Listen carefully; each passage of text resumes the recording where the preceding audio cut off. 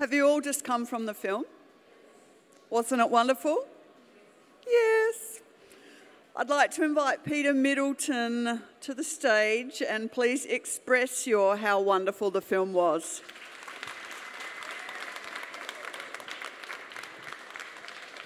Thank you very much. Thank you, Sandy. So we've got an hour all up. We're going to talk for about 45 minutes and then open questions to you guys. My aim is to cover all the questions you've got in your mind before we get to that. No, not really.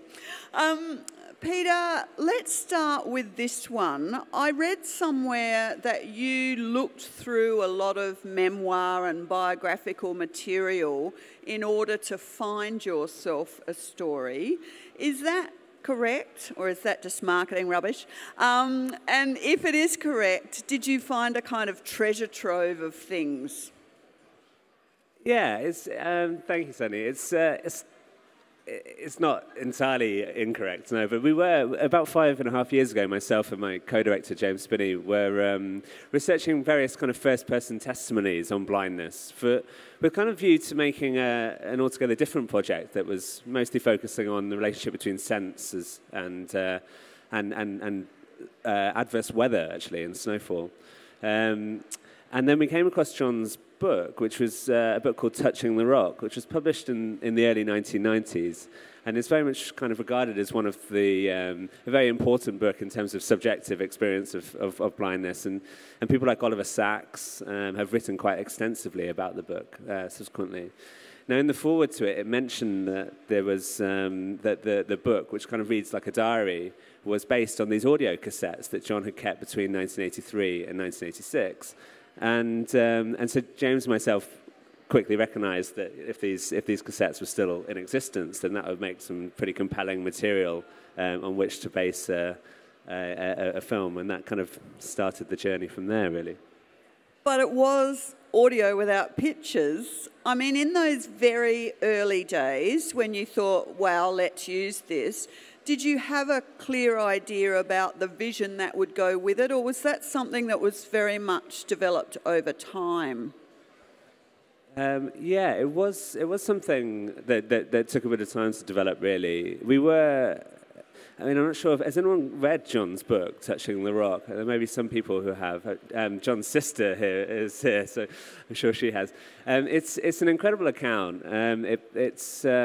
It paints a very vivid, it's a very vivid testimony on the first-hand experience of sight loss, obviously, but also says it's very far-reaching in terms of what it covers, in terms of documenting his relationship with his family, overcoming some of the sort of practical challenges of sight loss, how to cross roads, how to communicate with strangers. But it also details this kind of neurological rewiring that John experienced after losing sight. And it's quite fascinating and quite profound. And John was such an intelligent and articulate person that he really has a sort of a depth and precision of articulating this that we found incredibly compelling.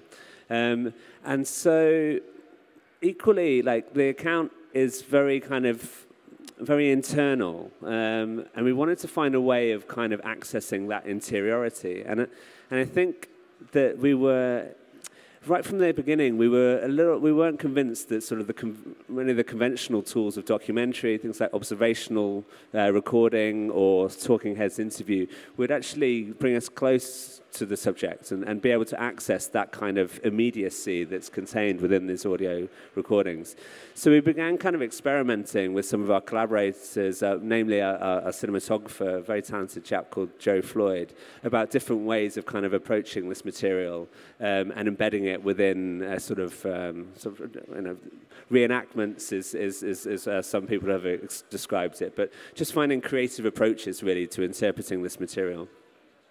And can you explain the direct sources besides the actual audio tapes themselves? I believe there were 16 hours of audio tapes originally, but the other dialogue that's heard in the film, where else did that come from?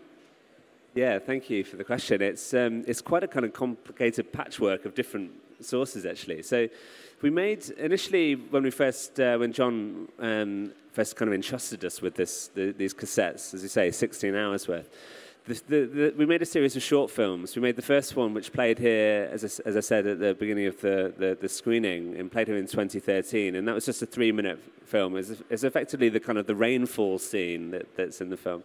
And that then led on to a sort of a 12-minute film, which was commissioned by the New York Times, and it allowed us to kind of get momentum together to get the funding in place for the feature film. But those 2 short films were just based on the audio from John's original diaries. But along the way, new material kind of came to light. And I was just telling Sandy upstairs about one occasion, scarily close to the beginning of production, about 6 months before we were due to shoot, where we'd gone up to visit John and Marilyn and asked them to. We were particularly interested in the period of time when they go to Australia, that sort of family holiday, that sort of turning point when John returns to Australia, and we'd asked them to kind of source, to pull out any correspondence he'd had with his parents, and we turned up and the kitchen table was kind of strewn with these blue airmail envelopes, and we just thought, well, this is fantastic. There's going to be plenty in here to get our teeth into. But we were quickly deflated as John told us that they stopped from about 1981 when he lost his sight and couldn't write anymore, and began again in 1987 when he had someone to dictate. But nonetheless, we had these boxes of audio cassettes from the time, which were effectively kind of spoken letters that were passed back and forth between his family in Australia and home. So that and actually in that sort of trove of cassettes was also a lot of the kind of actuality recordings that you hear in the film. Things like Christmas Day, where John would set up recorders around the house on special occasions, really. And so we had the voices of the family suddenly were able to sort of feed in there, and that really brought a depth of kind of sort of intimacy and humanity, really. And alongside that, the recordings of his daughter Imogen, who has those kind of radio shows, those weather reports that punctuate. That was all in the same box. So these materials were kind of surfacing all along, and as they would, we kind of worked them in. But the other one, which of course is worth mentioning, is sort of the contemporary tier of narration, if you like. So. These were, as you say, kind of interviews with John and Marilyn. And I use the word interviews sort of carefully, because really what James and myself would do would actually just sort of try and encourage conversations. We'd try and get John and Marilyn to talk to one another. And that's what gives it this lovely kind of conversational and almost lyrical kind of tone. We were particularly intrigued by this kind of idea of a sort of joint act of remembrance of the two of them, sort of reflecting on events from kind of a distance of 30 years, and that's something we kind of actively encouraged, and then interwove all of these materials together, which was an interesting process of kind of excavating this material. And I was saying to you upstairs, by the time we actually came to shoot a single frame of the film. We actually had a kind of an audio edit of it running at 90 minutes. So we had a kind of a screenplay that our cast and collaborators could read, and an audio soundtrack that they could listen to at the same time. So it was an unusual way of making a film, yeah. I thought that might be a good way for any filmmaker to get financing, as another way. Was it a hard film to finance? And the 2 short films that you mentioned, the really short one that was shown here in Sydney, and also the longer one, which you can actually see on the New York Times OpDoc site, were you thinking at that time, this is all sort of proof of concept material with which we can get the film up?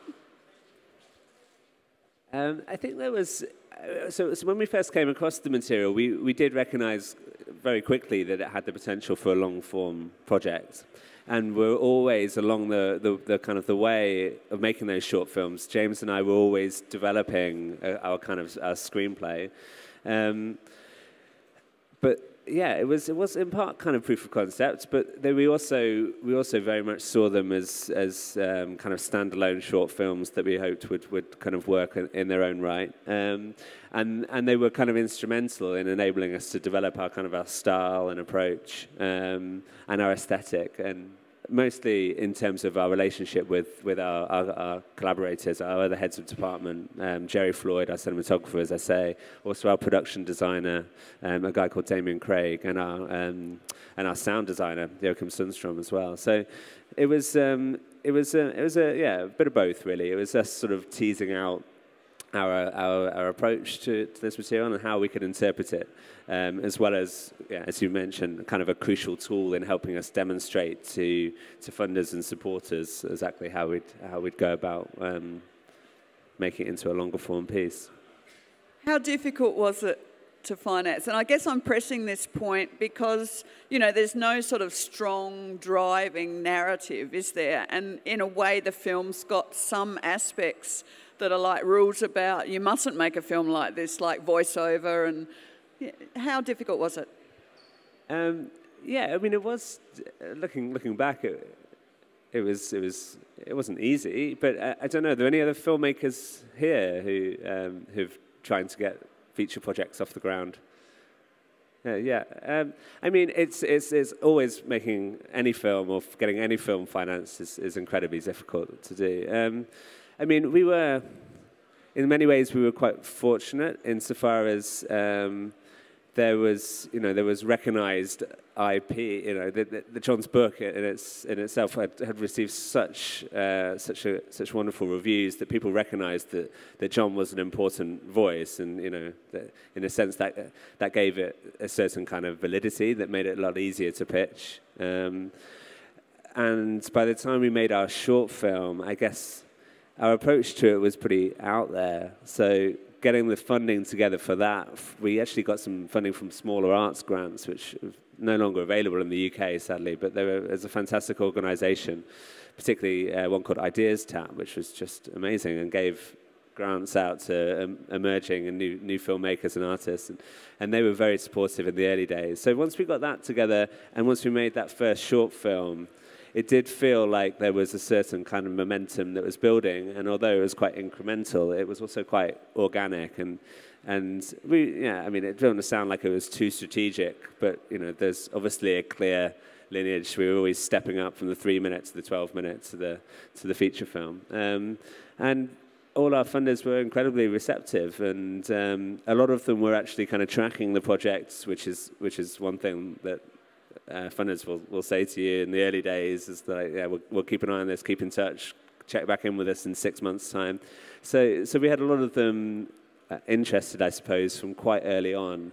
And it wasn't until there was a kind of a tipping point in 2014 where everybody sort of came on board. But yeah, it was, you know, we didn't have any reputation, actually, James and myself. It's our first feature film. So inevitably there's a high degree of risk for people to invest that kind of money, and a lot of these public funders, of course, only have a finite amount of resources, so they need to be convinced and they need to be sure that you're the project that they should be backing. But yeah, it was, you know, it wasn't easy, but it was okay. Yeah. So you've said that you would regularly go and visit John and Marilyn and get them to talk to each other.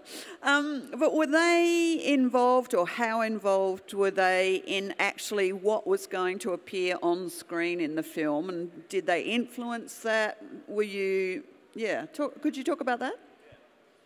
Certainly. So they didn't really have any input into the sort of the script development process. Or any of our kind of aesthetic choices or so forth. But we do very much consider them kind of collaborators in the project because it's such a personal archive. And in effect, John has been telling this story for 3 decades. You know, it is his story to tell. He's been refining it, and the way that he would tell it is something that he's been kind of boiling down and distilling over the decades. So we can never stray too far away from his story anyway, in that sense. But in terms of our visual approach, I suppose, a lot of the kind of the key imagery in the film, mostly, you know, water and particles and elements and so forth, is all contained within the original diaries. And there was this incredibly rich kind of source of material for us to be able to draw on. Really, James and I always say that actually whenever we hit a kind of a stumbling block or came up against a wall in the development process, we'd just return to the diary material. Even stuff where we thought we were taking some kind of creative liberty over, we'd often discover a few months later when we're looking for something else that actually it's very much contained in this original material and subliminally it sort of sunk in somewhere. It is such a vast and a vast trove of material that yeah, it was a real pleasure and a real kind of really wonderful creative pursuit and privilege to have been involved in. When I was walking here from the state, I just noticed sound so much more, and I wonder if you do. Yeah, absolutely. I mean, some of the when John's book was initially published, a lot of the sort of praise for it was actually not so much that it was an account of blindness, but it actually teaches us something about the role of the visual in our lives and how and in human experience and obviously it's kind of John's sensory awakening through sound and through touch is a big part of that. And it's something we were very, very interested in kind of ensuring that we gave the attention to in the development of the production. I think we have spent longer in the post-production of the sound than we did in the post-production on the picture. We're going to be releasing the film with 3 separate soundtracks for blind and partially sighted audiences. We've done a Dolby Atmos mix, which is kind of, rather than having your kind of conventional 5.1 cinema setup, it has sort of 64 channels, including kind of speakers in the roof. Only plays in a couple of cinemas. It's not really widely available. And of course, we've also got a virtual reality experience, which is playing on the final days today over at the Festival Hub. And that is really, really very much inspired by John's perceptive environment, and particularly sound, and particularly his development of his senses, and this discovery of kind of an acoustic world. He talks very articulately about this process of kind of mapping acoustic space, about how sound can sort of bring objects and people in and out of existence. The rain, you mentioned how rain creates depth and detail and contour to the world around him, or how weather, thunder puts a roof over his head, or the wind in the trees can bring the sound of environment to life and volumize space. It's really fascinating. And if you have a chance to check out the virtual reality, because that uses binaural audio as well, which is kind of sort of mimics human perception and movement. So the sound is tethered to your head movements and so forth. So sound was integral. Such a great scene, that indoor raining scene, wasn't it? It's not unusual for 2 people to direct a film, but it's also not common. So you 2 must be about as close as husband and wife now. But how did that work in the context of this film for you 2? Yeah, I mean, it's, developing a film, we've been working on this for over 5 years. It's quite a long process, and, there's a certain companionship in directing together, and I think we would have probably, there were times where collectively we lost our minds, so heaven knows what would have happened if it had just been one of us. It was, it wasn't always, as I say, it wasn't always an easy film to pitch. It was a film about blindness in a medium that's predominantly defined by the visual, and it's based on a sound archive. It's about an academic who lost his sight in the 1980s. It's not electric. It's not necessarily electric in terms of pitching. So it wasn't always easy in that sense, and therefore to have someone else to sort of go through the process with was kind of instrumental for us, really. The development process was incredibly collaborative, not only between James and myself, but also, as I say, with a lot of our other heads of department and with John and Marilyn. And film is inherently a collaborative kind of medium, and it requires people with expertise in all these different departments to sort of come together for the greater good. And I think that's I think we are seeing increasingly that directing pairs and duos are becoming more commonplace. So I totally recommend it if anyone's thinking of. But did you take the lead more in one area of the process? So on the whole, it was we try and make a lot of our decisions before. I mean, so in the development process, then it's no one notices. Essentially, you've just got two people to do the work of one person. So, but when it comes to being on set, and of course the way that we filmed this was much more, in effect, by the time we came to shoot the film, was much more aligned with the production of a narrative fiction film. We had a crew of 20 to 30 people on set. We were in studios, all that kind of stuff. So it's vitally important that you're kind of singing from the same hymn sheet. And I guess James and I would always try and make sure that all of those decisions were taken away from set. So when we had to present them, that we knew what we were both saying the same thing. But yeah, I mean, I guess we kind of we always had this thing where if one of us was uncomfortable with an idea or a decision, then it invariably meant that it wasn't necessarily the right thing and required more thought. And often by coming together, you'd find. And by raising that, you'd find a new path on which to tread. I want to know where the Victorian material was shot. I'm not sure I should give it away, but unfortunately, it was shot in Wales in the UK. I don't know. We've had some very funny comments about it we were in Rotterdam, and a journalist who was interviewing us asked. Actually, we had kind of mixed reception when we were in Rotterdam. Some Australians we met there were really convinced. But one journalist was said to us that it didn't really matter because it was clearly just an Australia of the imagination, which we quite liked as a get out clause. But I don't know, what did people think? Was it convincing? I mean, we did model it very closely on. There's a place that John was talking about called the Lockhart Gorge, which I'm sure some of you know in Victoria. And we tried to find a location that would match there for the cliffs, but I don't know. James and I have never been to Australia before, so we were winging it slightly. I don't even know if I can answer this question ask this question in a way that's intelligible, but I kept thinking about the choices that you had about the visuals once your once your script was in place. And I kept thinking about the way reality TV decides, we're going to paint that character to be, the biggest bitch, and we're going to paint that character to be the nice one, or we're going to... I mean, could you have made lots of films from those tapes? How many hours of audio did you have in the end, counting all those sources? And yeah, what is your answer to that that strange question? Yeah, I think that's often the case with a documentary, isn't it? I think so. James and I are.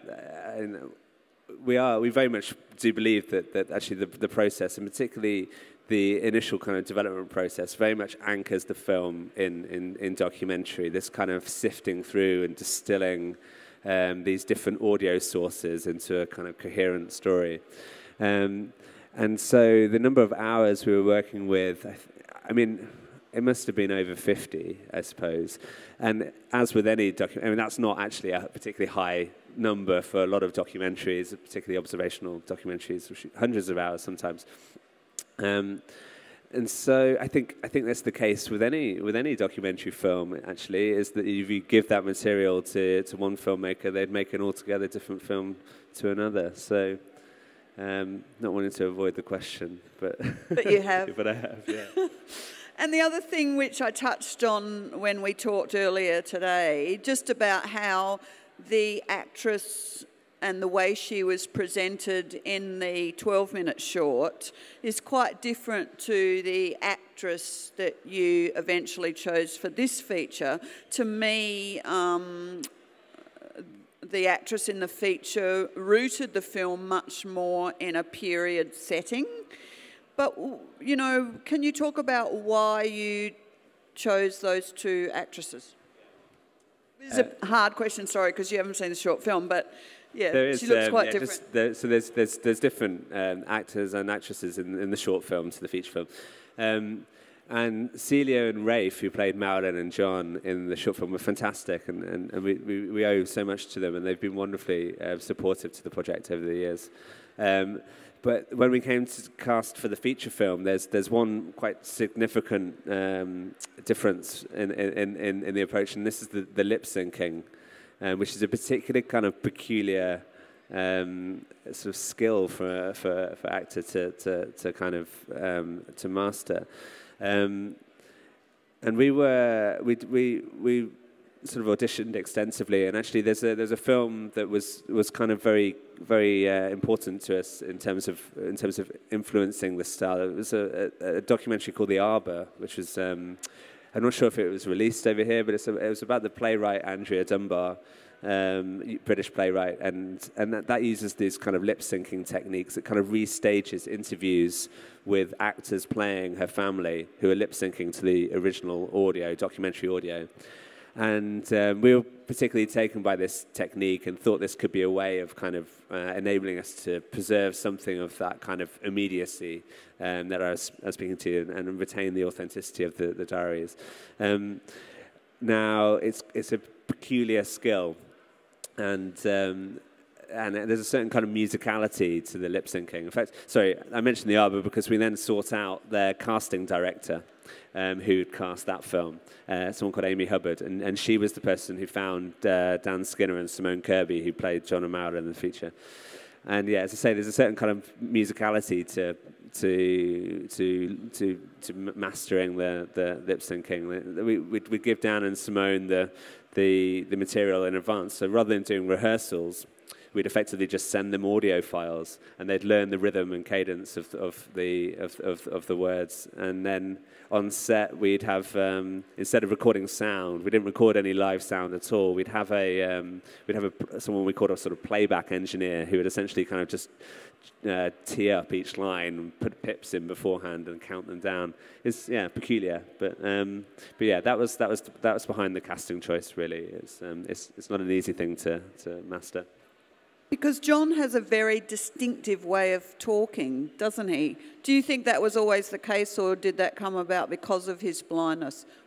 Maybe we can ask his sister this. I think it might be the best thing to do. So Jan, as we say, is in the audience, who's very close to John. And this is... do you want to answer that question? So this is John's sister, Jan. Hi, everybody. I think John always did have that kind of distinctive voice. But I think it probably did increase in the thoughtful way that he spoke. He, as you could hear on the film, he was very thoughtful about everything he said. So I think that being blind perhaps emphasised that. While you've got the microphone, could you tell us what the reaction of your family was? I mean, I guess the first thing was the book, wasn't it? But to then hear that a film was going to be made, and then to see the film and a likeness of him in the film, that's a very big question to expect you to answer, but yes. Well, the book was published, the first book, Touching the Rock, was published in 1990. And he made those original tapes partly because he didn't want the family to experience the grief that he was going through. He wanted to record it to deal with himself and, not to upset the family too much. So reading the book was upsetting because really, for me, although I was very close and I lived for some years in England and visited regularly, I didn't understand everything that he'd gone through. The second question of the film, we absolutely love the film. The whole family, I'm the only Australian member that has seen the film, but Marilyn and the children and I absolutely love it. We think that the filmmakers have made a wonderful tribute to John, and that every character in that film is instantly recognisable as our family. I feel when I'm looking at the film, I'm looking at John, because of course I'm hearing him. And Marilyn's voices, and my mother's voice, which is uncanny because she died in 1987. So when I first walked onto the film script, the film set in London, the first voice I heard was my mother's. So it was quite difficult. So the film is painful to look at, but we love it. Thank you very much for that. Thank you.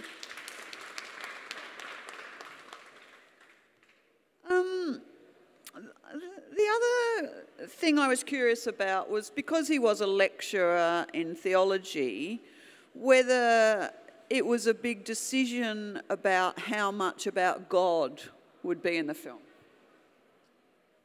Yeah, absolutely. I mean, so John was a theologian, a very, very well regarded, internationally regarded theologian. And had a very deep and profound and intellectual faith, and it's something that was very, very important to him during this time, and indeed has been throughout his entire life. And I think blindness for him, he did describe blindness as a bit of a crisis of faith, not insofar as the kind of the why me question. He didn't believe in an interventionist God or what have you, but he described it as not sort of feeling the kind of the calm acquiescence that is supposed to be the kind of the feeling of those who live a life of faith, and that was profoundly troubling for him. And it was only when he began to sort of reconceptualize it and think more deeply about the relationship between blindness and religion. And he's written several books on it since, on the relationship between disability and blindness and faith, that he came to this notion of blindness as a sort of as a gift, and that it gave him a kind of understanding, I suppose, or a sort of a certain level of empathy with those who are marginalized or suffering, and that really did sort of propel and inform his kind of his worldview, his outlook for the remaining 3 decades of his life. So it was something that we were very sensitive to in developing the film, and we hope that we've got that balance right, and we've represented it accurately. But yeah, he's such an intelligent guy that it's such a complicated and nuanced relationship with God that it was a very difficult sort of path to try and untangle. I don't know, Jan, have you got anything more to say other than that? Maybe you're better to speak about a... No. Jan just said she's got nothing to say because she's an atheist. Well, likewise, yeah. I'm going to ask 2 more questions and then open it up to you guys. There's a couple of roving mics, and it's very important that you ask your question on mic because this is being videoed and is going up online. Earlier, Peter told me that they only had 3 weeks to edit the film because Sundance offered them a spot, and I think probably when Sundance offers you a spot and you've just finished shooting, you go anything. But when you look at the film now and in retrospect, do you think the fact that you had such a short amount of time was a good or a bad thing? Well, there's no way of answering that question, really, I don't think. But so just to sort of expand on that slightly, yeah, you're absolutely right. We had 3 weeks to get a cut in, which is a crazily short time. Although there is a slight kind of caveat to that, insofar as because we did, by the time we came to shoot, as I say, we did have this kind of audio edit of the film. effectively our editor, a wonderful editor called Jules Quantrill, was assembling scenes as we were going along and was kind of dropping them into the timeline. So really, by the time we set foot in the edit suite on the morning after we'd finished shooting, we had a very messy assembly of the entire film. So yeah. But some films are made in the edit, you have to admit. Oh, absolutely, and it did change quite wildly. Now there were quite significant implications of that deadline. There was a whole kind of 15-minute, 20-minute sort of act almost, which just we couldn't make work. We knew that we wouldn't be able to make it work within 3 weeks, and so it got cut straight away, and we never revisited all of that material. And I think that's, for better or for worse, yeah, one of the big impacts. Like, as soon as you kind of work towards getting a cut that you're prepared to share with people, I suppose, certain big decisions get made that preclude other things. And so it has changed a bit since that first 3-week cut, but not wildly. So undoubtedly, it did have quite a big impact, I think. So pleased or sorry about having 3 weeks? Well, if we didn't have, you do need deadlines to finish stuff. Yeah, I don't know. It's been quite a long process. We've had such a fantastic reception to the film, and not just here in Sydney, but wherever it's played. And so it's difficult for me to sit up here and complain, really. It's been a wonderful experience, really. So our cinemas, certainly mainstream cinemas, are full of superheroes rather than gentle heroes or films with a gentle power like this one. What are your expectations? I mean, it's obviously much sought after by festivals, but I wonder what your expectations are in terms of getting it out in a commercial sense, and can you tell us where it's at on that front? Yeah, absolutely. So we've had a wonderful reception to the film in the UK, and it's been picked up by one of the UK's leading independent distributors, Curzon Artificial Eye, who are rolling it out in cinemas from the 1st of July there, alongside which we're kind of we're sort of doing this sort of a tour, which begins on the 24th of June, which previews the film and the VR project in cinemas together, which I think is kind of the first thing that's ever really been done, first time that's ever been done. But it's getting a great response back home, and it should have, certainly for a documentary, a pretty great release. And then in the US, it'll be coming out in November, October, and Oscilloscope, another really great independent distributor, are putting it out there. Still to be teased out exactly how and how far, but yeah, it seems to be. People seem to be recognising that it's a film that is perhaps best experienced in a cinema. As for Australia, we're not entirely sure. We don't have an Australian distributor as yet, so I know certain conversations have been going on, but I don't think there's anything in the pipeline yet. But obviously, we'd love to put it out in cinemas here. Who's got a question? Okay. Yeah, you said that you've done a soundtrack for people who are blind or vision impaired. When you were editing the film, were you consciously making room for the audio description, or was that a factor when you were actually making the film? Great question. So, I mean, throughout the development of the project and the short films, we were always sort of consciously trying to ensure that accessibility was built into it, and we were working with some really fantastic people in the UK, some researchers at the University of Roehampton, namely, who are kind of some of the world leaders in audio-visual translation, and they've got some very interesting ideas about how to sort of build in this kind of integrated approach, and in effect, by considering accessibility from early on in the production process, rather than just sort of stapling it on at the end, it can benefit everyone. It's the audio description and the spacing for it is complicated because it's driven so much by narration, so therefore it doesn't leave an awful lot of space there.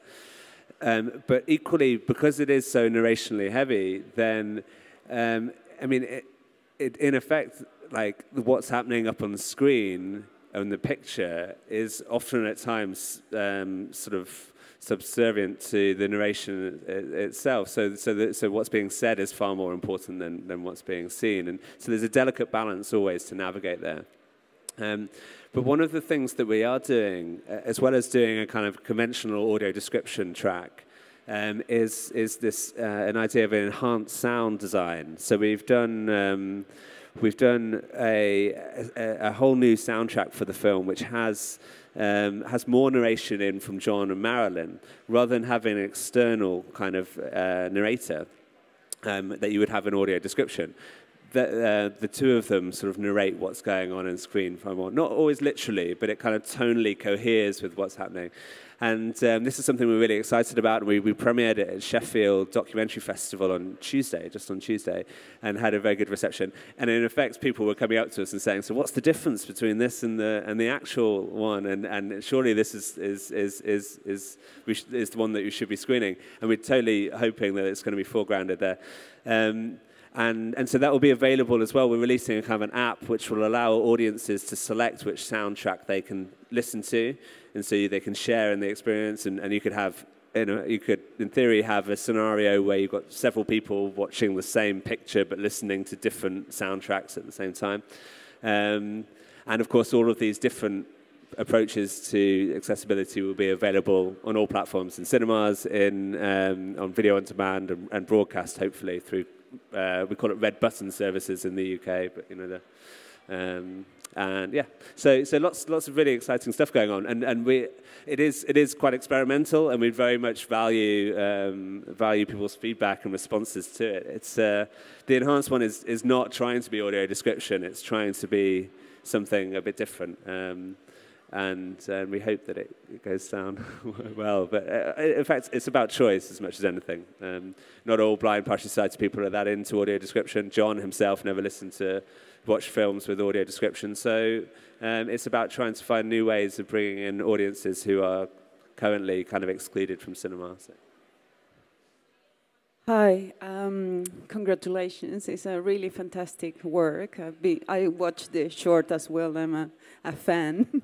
I just wanted to know at which point in the process you started developing the VR project, and in which way that kind of opened up a new dimension to work with the material, and what is that? Thank you so much for the question. Yeah. So quite early on in the process, James and myself were aware that actually, for much of John's material, we were conscious that cinema wasn't necessarily the best kind of creative expression for it, really. And particularly, as I mentioned earlier, that the passages in John's diaries that explored some of his kind of sensory or perceptive experiences.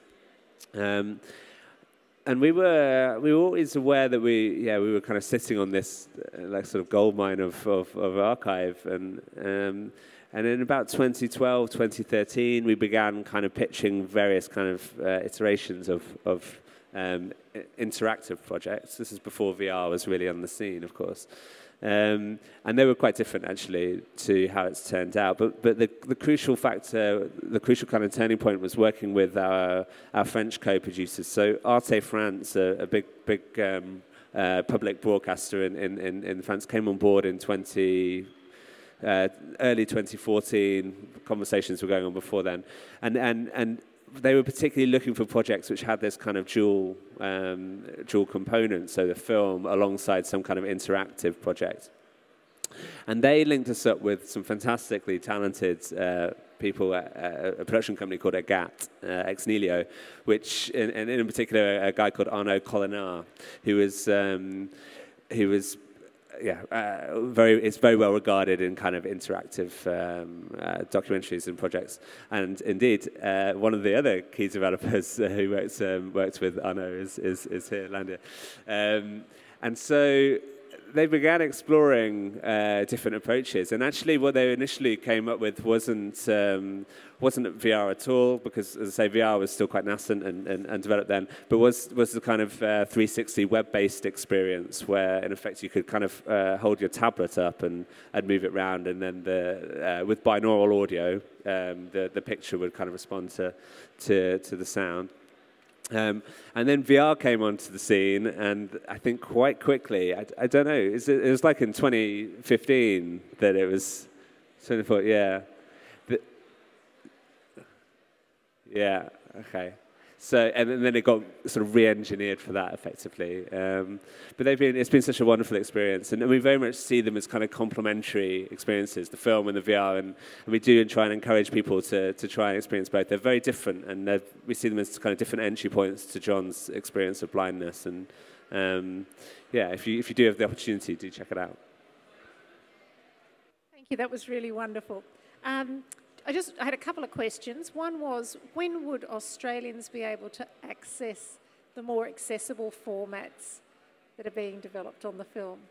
Yeah, sure. Well, we're hoping, so as I say, we don't have a distributor, so we don't know when that release date would be, but the idea is that whenever, that these materials will be available when the film is released in whatever territory. So when that date is announced, if that date's announced. And so when that's announced, the more accessible formats with the audience. Absolutely, right?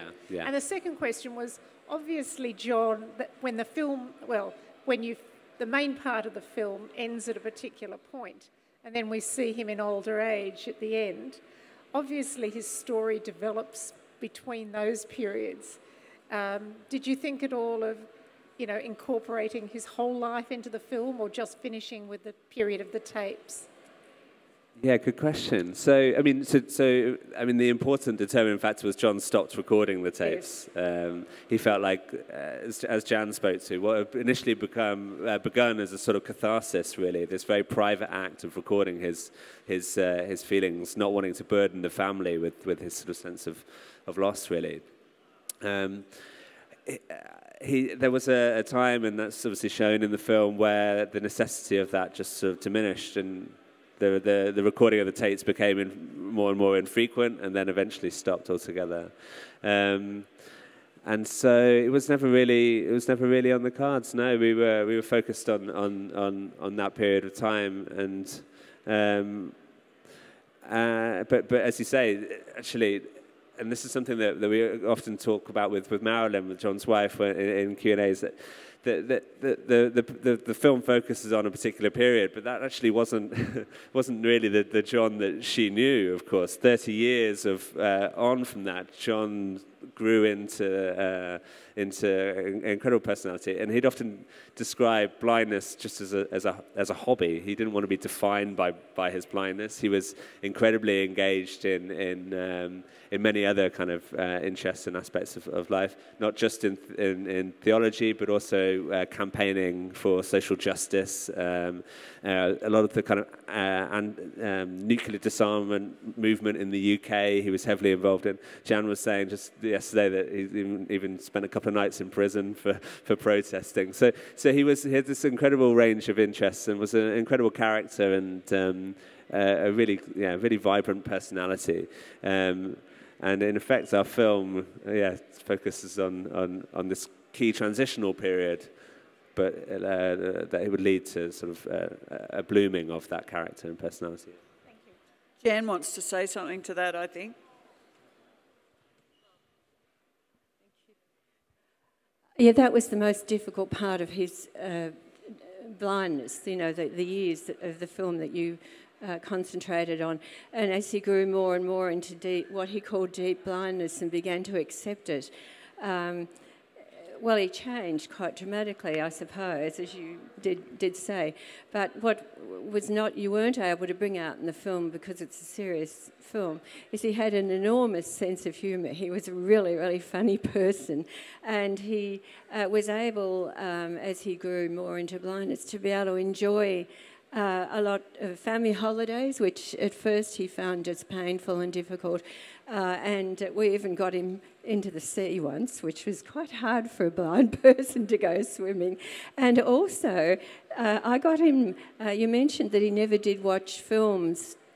Well, we did get him into watching some funny films that did have dialogue with me doing the descriptions, the Marx Brothers, and he absolutely loved it. So every year he was, you know, more and more accepting and more adjusting, and right up until the time he died, which was sadly just before the film was completed. Thanks. We've only got about 3 or 4 minutes left, so ask away if you have a question or you'll lose your chance. A microphone, just, So most of the people's eyes aren't shown in the feature film, except for John's and Marilyn's, so you can't really see their facial expressions. And so was this compositional decision made to, like, why was this decision? Yeah. Thank you for the question. Absolutely. So, I mean, so much of cinema is really defined by the visual and the grammar of cinema. So things like eye lines, spatial kind of geography, and so forth. And we, along with our cinematographer, tried to develop an aesthetic, a sort of a style that would kind of work against that, I think.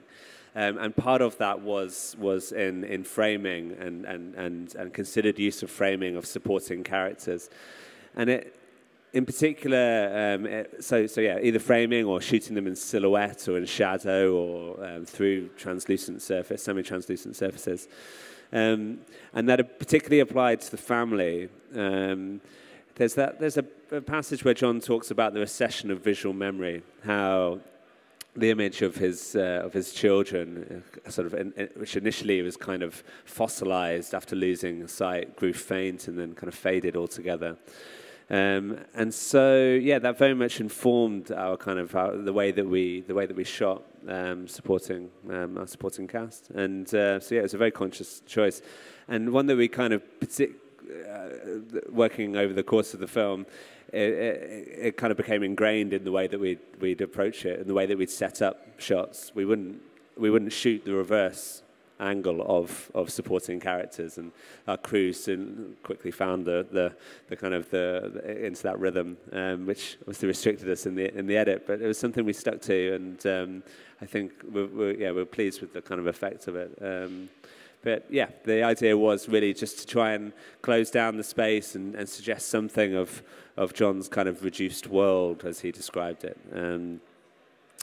Yeah.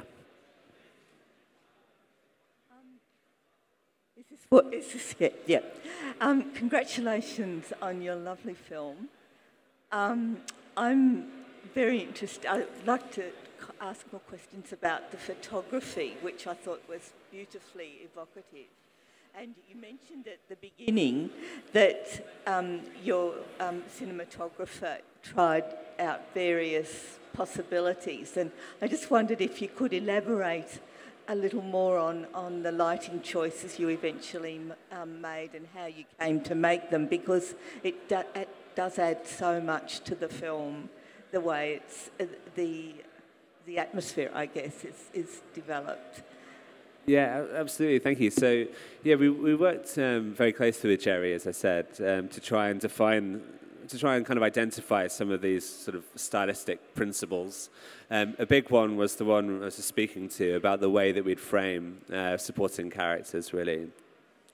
And so everybody apart from John and Marilyn, who, of course, we felt could fall slightly outside of this rule because they're both the narrators of the film. So that gives us a little bit more flexibility with showing them their faces, and that was a really big one.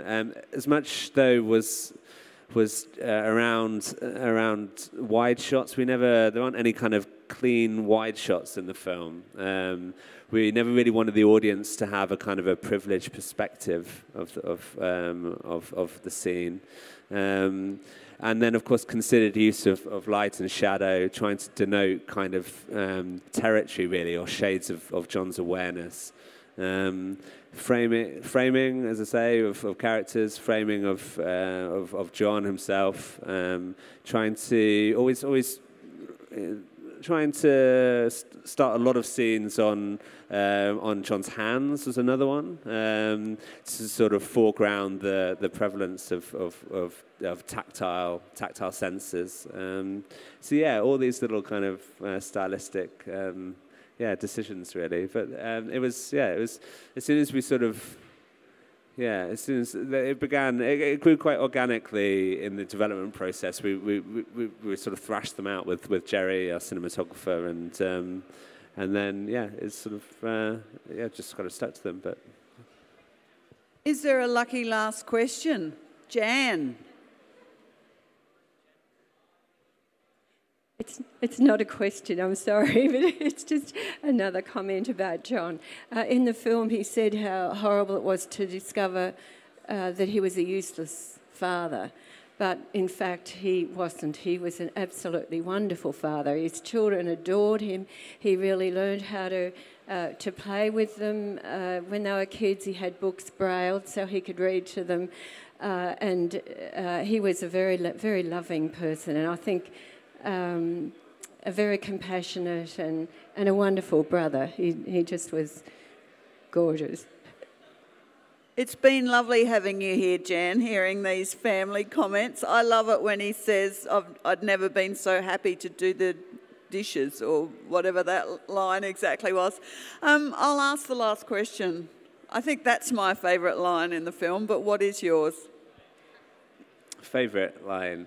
I mean, so I don't know about favourite line, but I mean, one of the things that particularly drew us to the material was John's dreaming life, actually, and it's a big part of the book. John still dreamt kind of visually for years after losing his sight, and we found this incredibly kind of engaging. A lot of these kind of big operatic, cinematic almost dreams. So the flooding supermarket, the dreams of being kind of dragged down to the depths of the ocean. These really characterized his early years of sight loss, and were very vivid and very arresting. And I think, it was particularly when we came to sort of thinking about how to interpret this material, we knew that his dreaming life would be an important part of the film. And so there's that one line where he says, every time I wake up, I lose my sight. That I think probably sticks with me, and of course, the dream of his daughter Lizzie, as well, seeing her face for the first time. You know, we found that very powerful. Yeah. It is a wonderful, wonderful film. Thanks for making it. Please give Peter a big round of applause.